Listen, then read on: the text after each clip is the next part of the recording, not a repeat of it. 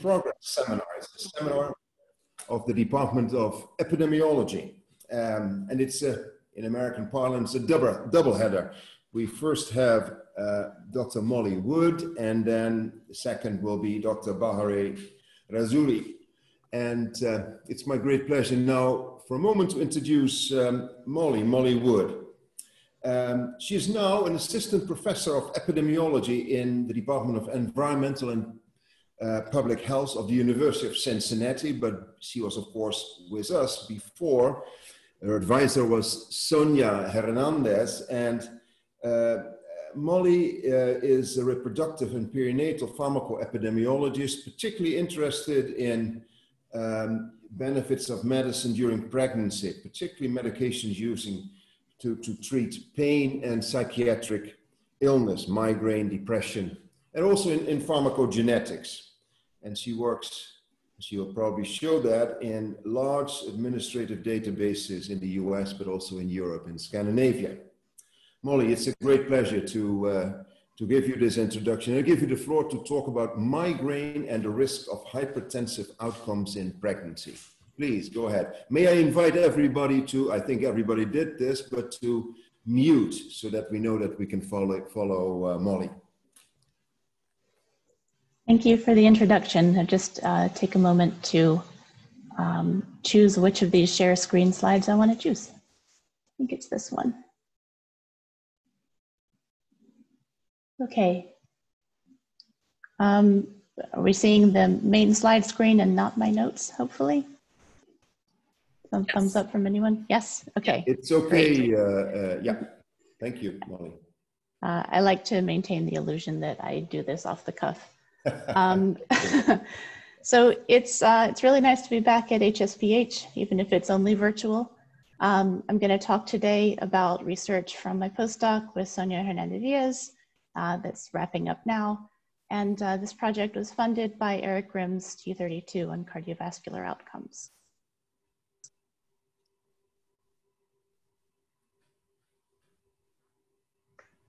Oh, come on. Okay, there we go. So, as a condition in need of better characterization and understanding, migraine is a pretty good one to look at.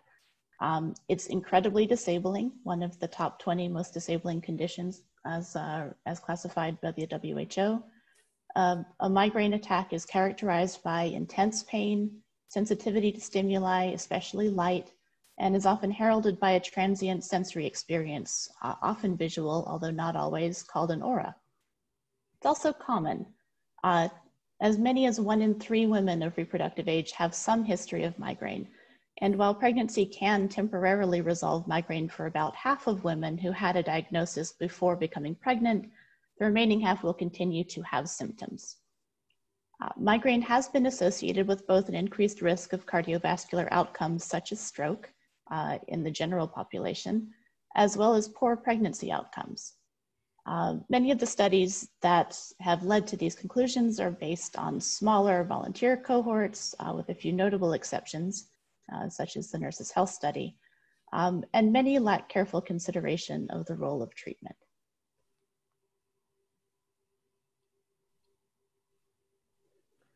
So it's important to remember that treatment is absolutely vital to day-to-day functioning for many people with migraine. And nearly 90% of adult migrators use at least one prescription drug to manage their condition.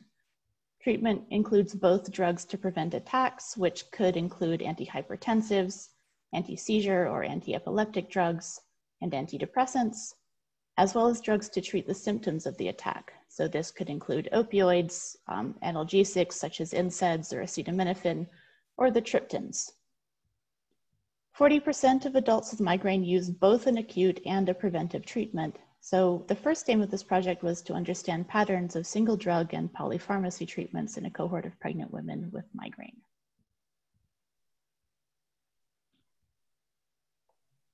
So data for this project come from IBM MarketScan, which is a large administrative database made up of commercially insured individuals in the US.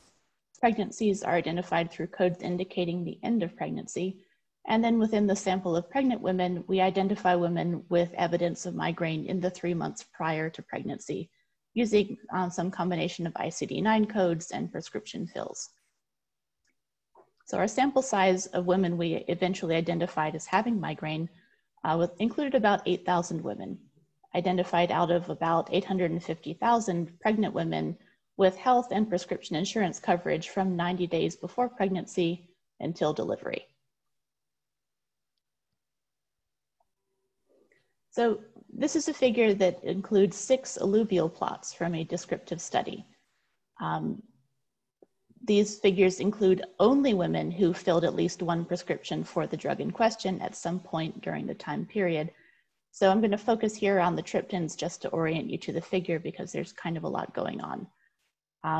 So as I said, these only include women with at least one prescription for the drug at some point during the study period. The x-axis proceeds across time, with the left side being the 90 days before the start of pregnancy, and then through the first, second, and third trimesters.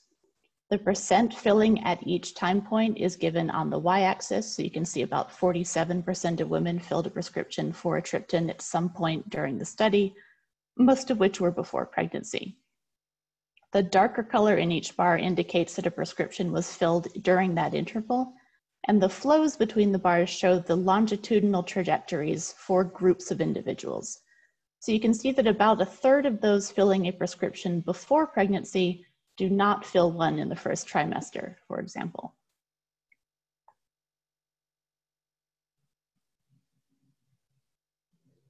So antiepileptics, antidepressants, and triptans, you can see those in 1B, C, and D here, are rapidly discontinued at pregnancy onset and acquire few new users during pregnancy. Antihypertensives are discontinued by some users, but persist for a subset of women throughout pregnancy, and some new users begin treatment late in pregnancy. Opioids and acetaminophen appear to be used intermittently before and during pregnancy with no apparent rapid discontinuation. So this is a seldom used, but very straightforward way to visualize longitudinal patterns in categorical data. There are 16 plausible paths or trajectories that an individual could follow, but some of them are extremely unusual or even unobserved in our data. So one thing we might want to do is to reduce the number of trajectories to the sort of, to do a kind of data reduction to get a sense of the most salient or important patterns. So the first step of data reduction, we used a group-based trajectory model approach, which is an unsupervised clustering method based on finite mixture models. So briefly, we tested models with between 2 and 6 groups, including 0th, 1st, 2nd, and 3rd order polynomial shapes, and selected a set of candidate models based on statistical criteria. So this includes model fit statistics like the BIC, as well as the odds of correct classification. And then from the set of models that we felt had reasonable statistical properties, we selected the final model in consultation with a neurologist, in this case, Rebecca Birch, who's a co-author on this paper. So using acetaminophen as an example, the final model we selected identified 4 groups. The majority of our sample had either a 0 low probability of filling a prescription for acetaminophen, or were using at a relatively high rate before pregnancy, but discontinued over the course of pregnancy. However, we also observed groups of women with a high constant probability of prescription fill, as well as a group that increased their use. Both antidepressants and antiepileptics were separated into continuers, discontinuers, and never users. Triptans were similar, with the main difference between users being the speed of discontinuation. Antihypertensives included a 4th group of new users, and opioids had a group of nearly 10% of the sample with high constant use, as well as a low constant and a moderate decreasing group. So this gets us some interesting information about what exposure patterns may be most common, but it doesn't tell us anything about how the medications are used together, which is what we really wanted to know for this project. If we were to exhaustively code trajectories for all combinations of the 6 drug classes, each with 2 treatment categories assessed at 4 time points, we would need a variable with more than 1 million categories. So clearly some further data reduction is in order. To carry out further data reduction, we used group-based multi-trajectory models, which are an extension of the models used on the previous slide. This allows us to identify groups of pregnant women with migraine for whom the use of these 6 medication classes was similar. Our best fitting solution, which I'll show you in just a moment, identified 6 groups of women with migraine that met model fitting criteria, again, in consultation with a neurologist. So just a quick orientation. Let's see. Reading across the graph within a single color, here we're looking at acetaminophen in black, we can see the trajectories of one medication across the 6 groups of patients with migraine. The horizontal line is the predicted probability of filling a prescription, and the vertical bars are the observed percentages filling a prescription. We see the group on the far left rapidly discontinuing, the group on the far right showing high constant use and increasing among these women, for example. If we read down a column, there it is, we can see the prescription filling behavior for 6 different drug classes within one of the groups. Within this group, we see a low but sustained use of hypertensives, triptans, antidepressants, and antiepileptics going from relatively high before pregnancy and decreasing throughout, and very high sustained opioid prescription fills. So we then looked at the medication and the comorbidities together, well, along with the utilization. And again, leaning heavily on Rebecca Birch, our neurologist colleague here, assigned labels to the groups we'd identified.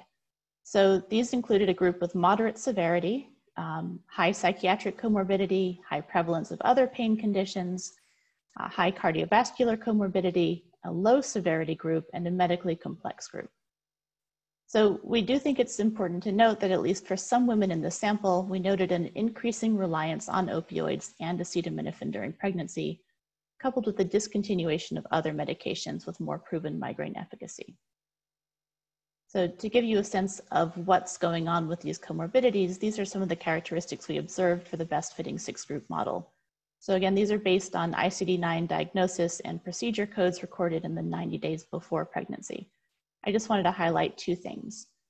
First, as we saw on the previous slide, we have a small subgroup characterized by sustained antihypertensive use, who also more often carry diagnoses for hypertension, diabetes, and obesity. Second, even though we don't have detailed data on the course of migraine and frequency of attacks, these 2 groups suggest we may be able to distinguish severity, or at least complexity, based on identifying latent variables, in this case, groups based on longitudinal treatment trajectories. So these methods are powerful tools to describe exposures occurring in our data. Our initial hypothesis that a substantial group of women in our sample would increasingly rely on opioids and acetaminophen does seem borne out by these results. I should note that there's an interest, at least in the 𝑊𝐹𝑟inatal pharmacoepi research world. It's a small world, but we're very enthusiastic. There's an interest in using these trajectories as a definition of effect, or as exposures, rather, when estimating the effect of a medication on, for example, the risk of a malformation. It's important, of course, to remember that these methods don't get us out of thinking carefully about time-varying exposure and confounding. Using antihypertensives as an example here is unlikely that 5% of our sample decided at random to initiate beta blockers, and far more likely that a hypertensive event occurred later in pregnancy, for which she received treatment. And even in the absence of time-varying confounding, risk communication during these trajectories, or using these trajectories, is challenging. It's hard to tell a woman, don't be in trajectory C, for example, or don't be in low decreasing, compared to use or don't use during the first trimester. I think it's also important to note that, as with any method that's looking for latent or unobserved variables in data, risk of overextraction is a problem. These groups aren't real in the sense that we haven't discovered previously ununderstood subgroups of migraine. We're just identifying women with similar trajectories of medication use. This method and related methods will almost always find groups, even when no groups truly exist. There's a lot of really good methods work on this. If anyone's interested, I'm happy to recommend some papers. So now, just quickly, I'm going to move into migraine and the hypertensive outcomes during pregnancy, largely motivated by what we saw with this trajectory group in particular, the cardiovascular comorbidity group. What we see here is a high persistent antihypertensive use, higher prevalence of pre-pregnancy hypertension, obesity, and diabetes, and during pregnancy, 2 to 3 times higher use of prenatal care. So for the outcome study, we altered eligibility criteria slightly to use a less strict definition of migraine and to require that migraine be present before the start of pregnancy to avoid potential misclassification with the outcomes of interest, which can initially present with severe headache. So we also wanted to require insurance coverage 30 days post-delivery hospitalization to ensure we captured all of the outcomes of interest, which are coded as part of the delivery hospitalization and can show up after birth. After applying eligibility criteria, we have about 22,000 pregnancies classified as having migraine, of which 17,000 had a live or still birth, and about 5,000 ended in spontaneous abortion. This is just a diagram to illustrate when during the pregnancy observation period, various exposure, confounder, and outcome variables were recorded. So for example, our baseline confounders are recorded in the 90 days before pregnancy and include age, region, and year, as well as parity, smoking, cardiovascular diagnosis codes, other comorbidities, and indicators of healthcare utilization. We're also going to be looking at hypertension as a potential effect modifier that was also recorded in the 90 days before pregnancy. We have 2 different windows for medication fills, either in the 90 days before or in the up to week 20 in the first part of pregnancy, looking at antihypertensives in particular. The outcomes we were interested in included placental outcomes such as placenta previa, placental abruption, as well as preeclampsia, transient hypertension of pregnancy, preterm birth, and small for gestational age. We also looked at spontaneous abortion occurring in the early part of pregnancy. So with the goal of estimating the effect of migraine on pregnancy outcomes, adjusting for those baseline confounders, we used inverse probability of treatment weights to look at the effect of migraine associated, the association between migraine and pregnancy outcomes, using IPT weights to control for baseline confounding, and then potentially the joint effect of migraine alone, hypertension alone, and migraine and hypertension together. Okay, this is a figure with a lot of things going on, so let me just note along the left-hand side, you can see the outcomes listed. At the bottom, spontaneous abortion, and then going up placenta accreta, previa, and placental abruption, as well as a composite placental outcome because many of the numbers for the specific placental outcomes are very small. Preeclampsia, including severe preeclampsia and superimposed hypertension, transient hypertension of pregnancy, postpartum hemorrhage, preterm birth, and small for gestational age. So I'm showing here the unadjusted effect or association shown as a gray circle.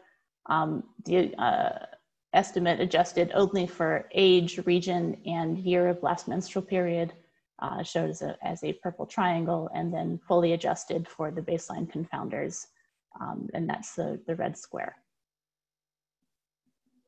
So what we see here is a relatively increased risk for almost all of these outcomes, including spontaneous abortion, preeclampsia in all of its various iterations, transient hypertension of pregnancy, and preterm birth. We didn't see any evidence of an effect of migraine on small for gestational age or postpartum hemorrhage.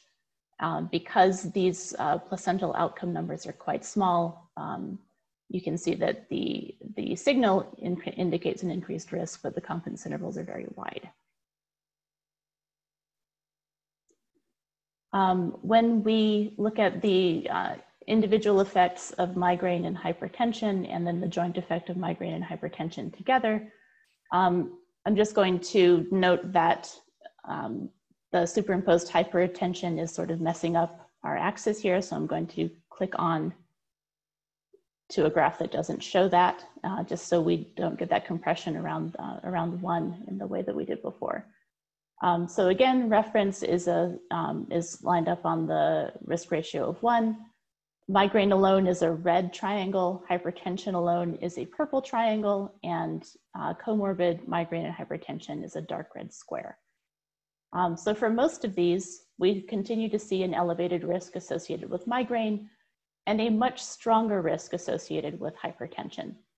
And for a couple of these outcomes, including the placental outcomes, but also preeclampsia, what we see is an elevated risk of migraine and elevated risk of hypertension, but either no effect or in some cases a protective effect of having those two baseline conditions together. So if we take a closer look at what's happening with preeclampsia, just as an example, this is where I started to get into modeling of treatment, and it turns out that, at least with the data we have, our effect estimates for treatment are perhaps intractably confounded by indication, at least given the data we have to control confounding here. But the idea that we had was that if you have both hypertension and pregnancy and migraine before your pregnancy, you are more likely to both receive an antihypertensive treatment and sustain it during pregnancy. So perhaps these women in the doubly exposed category are actually more likely to be on a treatment that could directly address the pregnancy outcome that we're interested in. So this is a descriptive explanation rather than a statistical explanation for this potential protective joint effect of having both migraine and hypertension. And this is the work in progress as referenced in the seminar title. So in these conclusions, I just want to note migraine is associated with higher risk of spontaneous abortion, preeclampsia, preterm birth, and placental abruption. Chronic hypertension is a much stronger risk factor than migraine. For some of these outcomes, the joint effect of migraine and hypertension may appear protective, which could be explained by treatment, but we're having a very hard time getting a reasonable estimate for treatment in these models. So I think I might have run over by a minute possibly, but I want to thank my co-authors and mentors, Sonia Hernandez-Diaz and Rebecca Birch, the H4P Pregnancy Pharmacoepi group at the medical school and the Brigham, and of course my funding from Eric, who I'm not sure if he's here today, but this was an enormous opportunity and I'm incredibly grateful. Happy to take questions now or email me later. And thank you so much for the invitation and the chance to speak with everybody. Great pleasure now to, in our second presentation, go to Bahareh Rasouli. Bahareh, a postdoc in 2 institutions, at our Harvard Chen School, but also at the 𝐂𝐤𝐬𝐿. And in fact, at the end of the calendar year, you go to Stockholm again. Bahareh is working with 𝐂𝐤𝐬𝐿 as an advisor. Risk factor for primary and secondary hypertension and chronic diseases, diabetes, cardiovascular diseases, a big set of questions you have in there. And you have worked on electronic medical records as well. And your title is, and I'm going to read it full because it's a long one, but important. Combining high quality data with rigorous methods, emulating a target trial using electronic medical records and a case control design for comparative effectiveness research. Dr. Rasouli, please go ahead. Thank you, Dr. Hoffman, for introduction. And let me share my screen. Yes.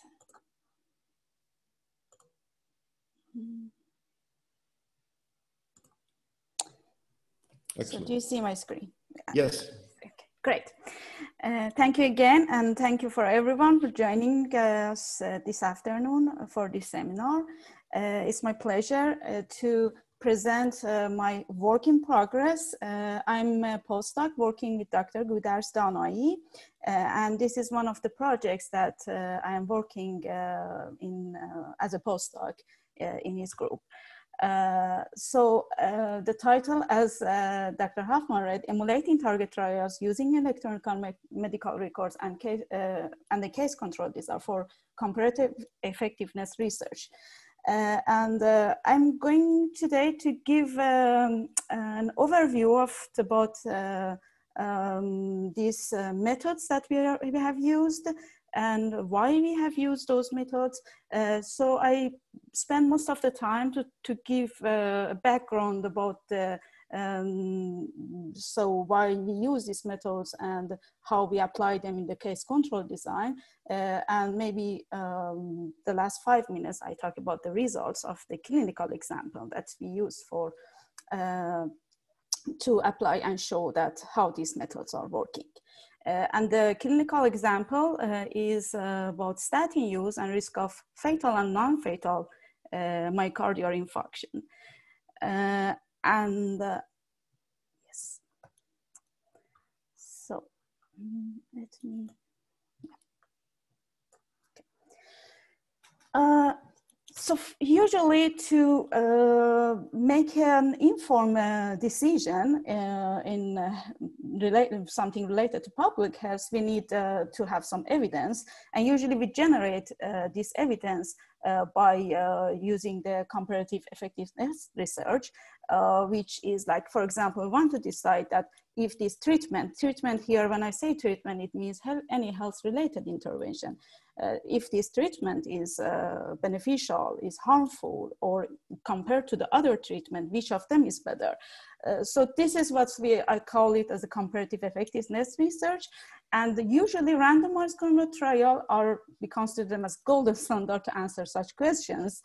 They are the preferred study design to provide answer for such questions.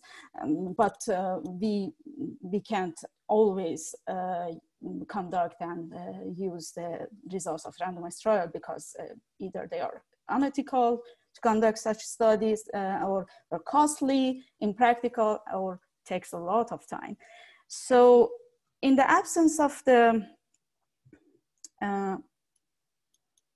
what should we do in the absence of having good clinical trial to answer such questions? We can use observational data. And observational data, they can come from different designs or resources, like epidemiological studies, which like cohort studies, case control studies, or there are also a lot of data can come from, for example, health records, electronic medical records, or health national registries, which are collected for another purposes, but now they are increasingly used for the in epidemiological studies because they are available. And if we can combine using those methods with some kind of advanced analytical methods, we can answer many of the questions. But we are also know that these observational data usually they are biased, like as we know, one of the well-known biases that are confounding because we don't do randomization. And also there are some evidence to show that most of these, like particularly electronic medical records, maybe there are a lot of measurement errors. For the measurement errors, I will come back to that in after a couple of slides. Of course, to have a good data, we need to collect the data, validate those data, and it's not the case in using most of the these say registries or EMR data. Also, some of the other biases, we can at least by improving the design of the study, we can minimize those biases. one of the suggested strategy is that to use, think that, okay, how would you answer this question if you could conduct a clinical trial, and then you outline a protocol for that trial, and then by using your observational data, you see that which component of this protocol you can emulate to conduct that study. So usually we start, when we want to use observational data, usually we start by outlining a protocol for a hypothetical randomized trial. So for when we have like, and usually the best, like after like the randomized trial, everyone like talk about in observational studies, cohort design is most preferred design of collecting such data. So we already just like previously developed and published a lot of methods that how we can use this like causal methods when we have the cohort data to emulate and design of critical trials. But as I said in like a couple of slides before, sometimes you need to validate data. There are some studies show that for example, some studies show that they measured outcome only based on ICD codes, but then they did some validation study and showed that most of the, for example, outcome measurements that they use on the ICD codes, there were a lot of error. But how we can like validate, say, if we have a cohort study with thousands participants, it will be very costly to validate data for all of the participants in that cohort study. Or sometimes it's not only validation, sometimes you want to collect more data for a subsample of the study.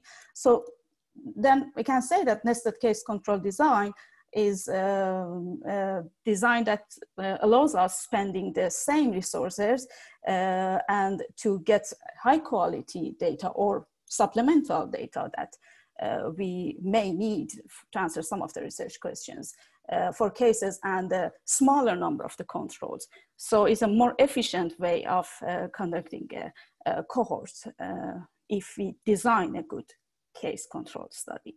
But the problem is that most of the case control studies are poorly designed. When I say that poorly designed, I just said there are some case control studies that they like, they design them well, but like say conventional or the case control studies, we call it as poorly designed because some people, they don't like, we call them conventional case control studies. And when I say that, it means that, for example, when a case happened here in this schematic graph that I created, for example, for case A, we, for example, based on information on in the electronic medical record, we find out that this is a case and this is an event date. And this is a date we go back retrospectively, collect information about confounder, exposure, and eligibility. Everything is measuring at index date. And also this is an incidence density sampling design. So say for this case, we sample 2 controls and we do exactly the same thing. We collect information for controls also at the index date. So the information, it is what we say that this inherited, this bias by design of the study are collected at the index date. So it's one of the biases may happen is the prevalent user biases. So people that are here, maybe they are not like, they have been on treatment for a while and they are prevalent users. And also sometimes when treatment affects the confounding, and if we measure everything at the same time, so it's like they may already introduce some biases because maybe the confoundings were affected by prior treatment. We can improve the design of a case control study by selecting incident user instead of prevalent users and measuring the confounding before the observed treatment. But to implement these, we need a kind of longitudinal data from the first time that they become eligible. We call it enrollment date. So if we structure our data like this by appending the data with electronic data, medical records. So we will have the, for example, we will know that when first time this case A became eligible, we call it enrollment date. So then instead of collecting information at the index date or event date, we can collect the information at the enrollment date. So, and also like eligibility assessment is before enrollment date, definitely. Then we know that if they are eligible, and exposure and confounders can be assessed at first confounders and then exposures after in their enrollment date. So it is the way that we can improve the design of the case control studies to get to minimize biases. And as I said, a well-designed case control is just a more efficient way of sampling cohort data. And in this project, our purpose was that, because I said that previously this, we have used the causal methods by using the cohort design, but we wanted, in this project, we wanted to use them and apply them and also produce some guidelines how we can use those methods for case control studies. For this project, we use a clinical example, which is the statin use and the risk of fatal and non-fatal MI. Let me say where we bring data for, and for the clinical example, we use data from Kaiser Permanente in Washington, KPWA, which is a large healthcare delivery system in the northwest of the United States. And why we chose this data? Because previously our collaborators, they conducted a case control study with 3,000 cases and 9,000 controls and they validated the cases and control status by medical review. So the case control status is not only based on ICD codes, it's validated by medical records. And so then using this data provide this opportunity for us to have access to full data of the this EMR and also this case control, which is nested in EMR. So it help us to have to be able to do different comparisons, like only cohort by using, say, Cox model, cohort by causal methods, and then case control by using poorly designed case control, which everything is measured at index date, and using the logistic regression, and then using the well-designed case control and together with our causal methods, which is causal case control. And it gives us opportunity to just make different comparisons and see which of these methods help us to get the answers closer to, we say, clinical trials. And why we chose this statin and MI, because there has been a lot of randomized trial, and somehow we know what's the truth. We know the answer based on the meta-analysis of randomized trial. So then by using these methods, we will see that which of these, say, design and also together with method gives us the answer closer to those, closer to the results from randomized trial. As I said before, first we start with drafting a protocol of a target trial and try to emulate this target trial by using the data that is available. I'm not going to talk about all of these details, but just for example, for eligibility, we can we can emulate almost all of the eligibility criteria that we can have in our hypothetical target trial, say age, no previous statin use, no history of MI or other major comorbidities. Also, in addition to that, we have two more eligibility criteria, because we don't do randomization, so we need information on the potential confounders. So then another eligibility criteria is have complete baseline information on all potential confounders. And also we need to see that they are and the data set for longer than 1 year to check the history of MI and other, like no previous statin use. So we need to have a year at least prior to the time that they become eligible. And as I said, we can do randomization, but if it's a target trial, they randomize them to either assign statin use or a control group. And so also another difference here is that, for example, if it was a trial, we gave the participants the specific dose of statin or treatment. Here, it's based on what is prescribed so we maybe later we can do some sensitivity analysis by categorizing the prescription on the low dose, high dose, medium dose, yeah, it's the treatment strategy, and because it's based on the doctor's decision.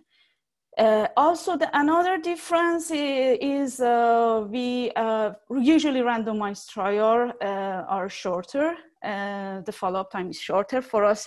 Because we want to use all information that we have up to 7 years of follow-up between 1994, which is the data available for us until the end of the December 2010.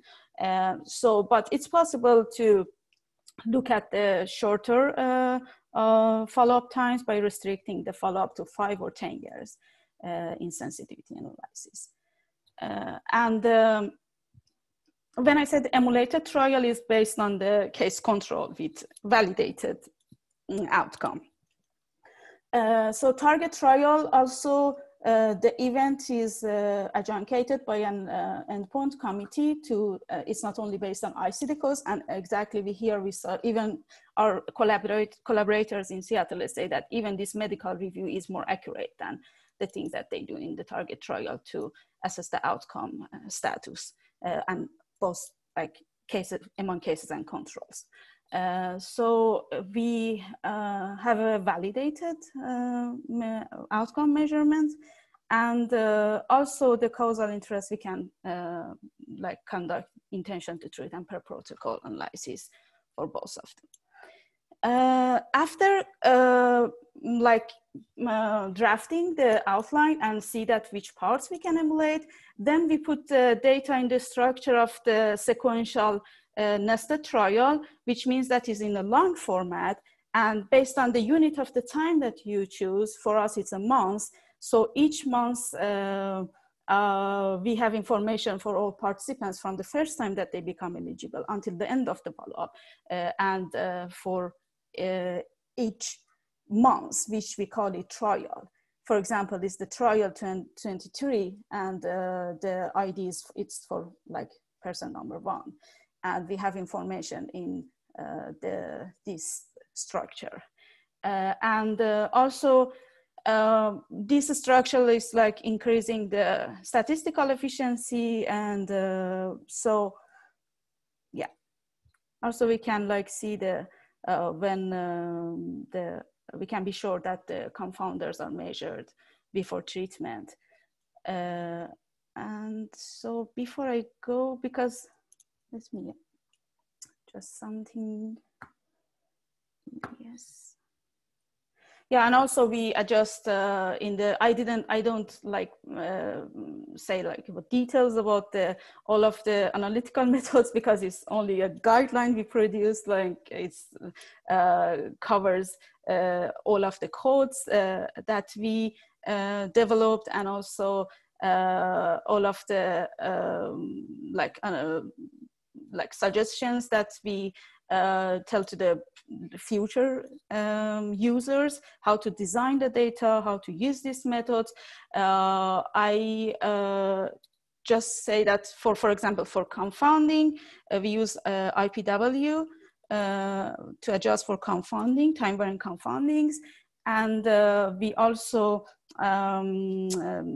estimated the ITT and per protocol. We conducted ITT intention to treat and per protocol analysis for to analyze the data. It's a summary of results, and let me start from beginning, which is the results. As I said, that we already know somehow the truth based on the meta-analysis of RCTs. The meta-analysis of RCTs shows that the statin use is reducing almost 40% of risk of MI, fatal and non-fatal MI. When we use the cohort design with cases and non-cases only based on ICD codes, which means that we have not used the validated outcome measurement by medical review. So we get almost null results. It's 0.1. And when these results are for intention to treat. When we use the case control design, which means that we had information for all cases, and we already ascertained the case status by medical review, and also a subsample of controls, say these 9,000 people that I say that they are also the control status is validated by medical review. We get the point estimate of 0.8 by using intention to treat analysis. When we because the adherence also to the treatment, the initial treatment, both in case control data and cohort data was not high. It was like after, for the people who were under treatment, 40% of them, they didn't adhere to statin after first year, and about 60% after 5 years. So adherence was not high. So we adjusted for non-adherence by censoring it, by using the per protocol analysis and censoring at non-adherence. When we use the same data, cohort design with not validated outcome status, we get the results is like 0.8. And when we use the case control design with validated outcome status, we get the 0.78. I also wanted just to show a little bit of the other alternative methods that maybe we usually use or think about them, like using the cohort and using the conventional Cox model. We get the result is very similar, the ones that we get from intention to treat analysis, and also it should be mathematically they are equivalent. And the case control design, which another like suggestion was that, okay, why if you just sample cases and controls among the cohort without validating the information, we were expecting to get similar results as when we look at the entire data, and we got, it was just to check more. Because as I said, mathematically they're equivalent. So if we just use the cohort data and sample a case control without doing anything, just conducting the analysis, we get the same results. And we also use the what we usually use to analyze the case control design, like logistic regression.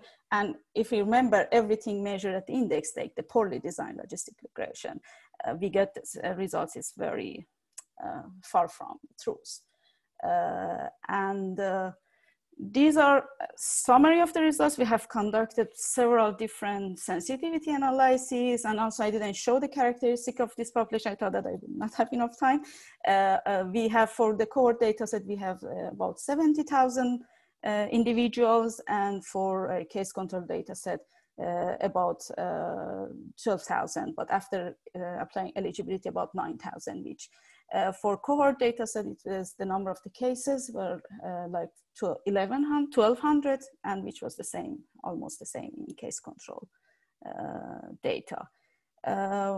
So for conclusion is that the conclusion of this study so far, which is almost at the end of the study, we just wrap up the analysis and the analytical codes, and hopefully we can submit the paper sometime soon, is emulating the design and analysis of target trial using case control leads to substantial reduction in the major biases compared to poorly designed conventional case control. That's how I showed that the results completely off.